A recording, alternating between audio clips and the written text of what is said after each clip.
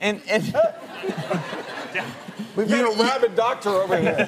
you may be laughing, but if anyone's ever been bitten by someone or something they love, well, you may end up in the ER just like this person. My cat Franny is a 5-year-old house cat, the sweetest little lap cat imaginable, except for a rather serious incident that happened about 6 weeks ago. I'd just come home and I was playing with Franny with her little toy mouse, and Franny bit me right on the top of my hand. I washed my hands and then I went to sleep, and I woke up Sunday morning because my hand hurt, so I got some ice and I put that in a towel and I wrapped my hand and I went back to sleep. I woke up, my hand just throbbed and ached, and I've Googled cat bite hand hurts, but the results make me nervous. So I take a picture of my hand, which is at this point inflamed. I email the picture to my doctor, and then he emailed me back and says, go to the emergency room now.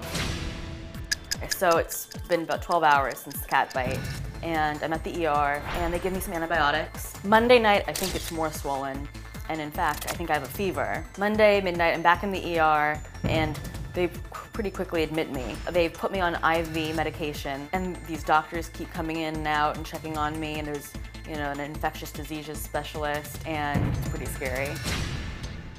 Tuesday morning, I wake up, more doctors come into my room.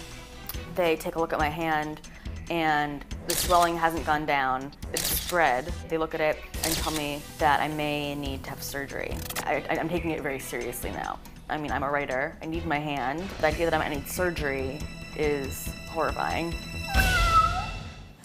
I have to give it up for Molly. That has to be the best documented case of a cat bite and what happened after a cat bite. I mean, that's like textbook. Now, 80%, up to 80% of cat bites will become infected. Of course, Molly, you know this as well as anyone. So they went in there in surgery, and you said it was basically like wet tissue paper, your tendon? Yeah, it was an infection called tenosynovitis.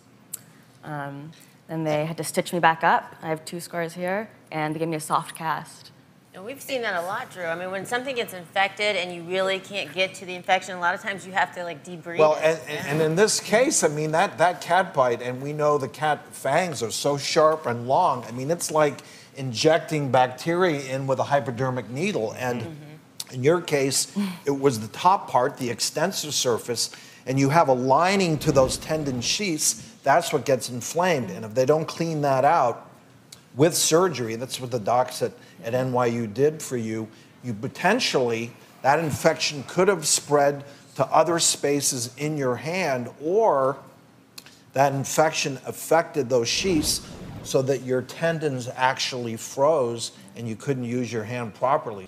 And cats have a type of bacteria called Pasteurella in their mouths. So when you combine that with these, essentially, like you said, it's almost like taking a hypodermic needle, injecting it deep underneath the skin.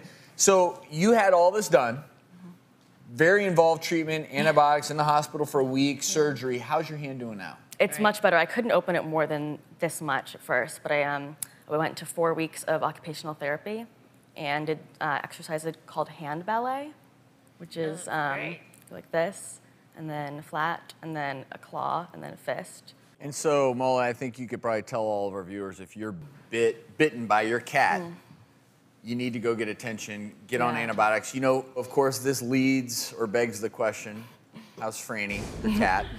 She's well. That's the question everybody asks. They ask, where's the cat now? But she's at home. She's a sweet cat, so I'm just a little bit more cautious. Molly, we're so happy that you're feeling better. Thanks for sharing your story. Thank you.